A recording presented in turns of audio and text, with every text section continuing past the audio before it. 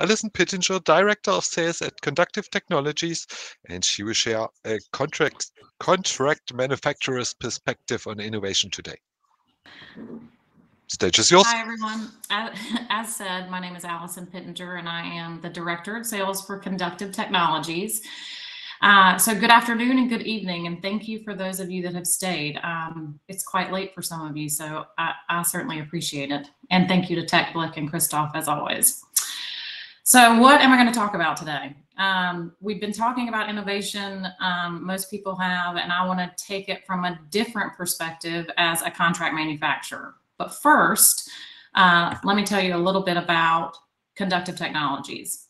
So we are a contract manufacturer of printed electronics, and we're located in York, Pennsylvania. One facility that you see in the picture there. It's 110,000 square feet. We're privately held, and the business was started in 1970. And we are ISO 13485 and 9001 certified, FDA registered, and compliant with current good manufacturing practices. Capabilities. So I'm going to start, that top right picture is going to be a video. But capabilities, our expertise is in screen printing. So the video that you see there that's playing is a high-speed sheet-fed press. Currently, all of our screen printing presses are sheet-fed. Just because we primarily started out in the 70s and had business in glucose test strips for a very long time. And then we had to diversify. But currently we are making electrochemical and biosensors, flex circuits, PTC heaters. We also have legacy business in membrane switch to serve kind of the industrial markets.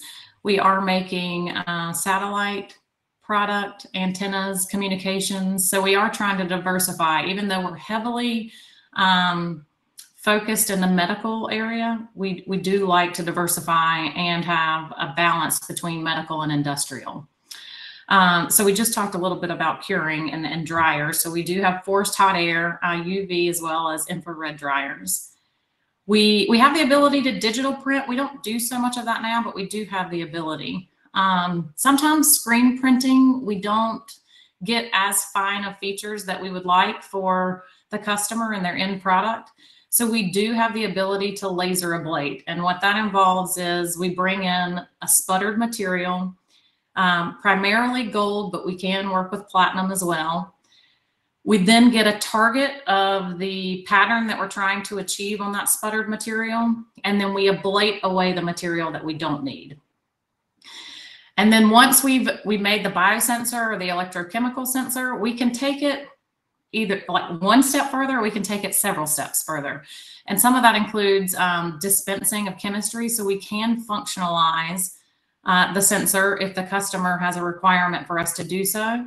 Then we can cut it into its final form factor. It could be a coupon. It could be singulated and placed in a vial. It could be several sensors per pouch. It really just depends on what the final product is packaged in and how it's sold to the end market, but we can do that. And then in some cases, we do plasma treat the substrates for better adhesion and for cleaning of the substrates. But again, it's really dependent upon the end product. And then we do have the ability to manufacture in high humidity, low humidity, and then we also have clean rooms.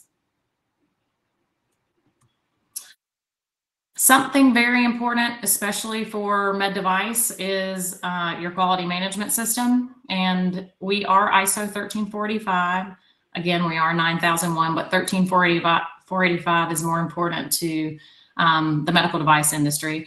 And then we are FDA registered. So we have a lot of experience taking a product from its concept or ideation phase all the way to commercialization, and all the steps required from concept to commercialization as required to be compliant with the FDA, supporting 510K submissions or PMA submissions, depending on how the final device is classified.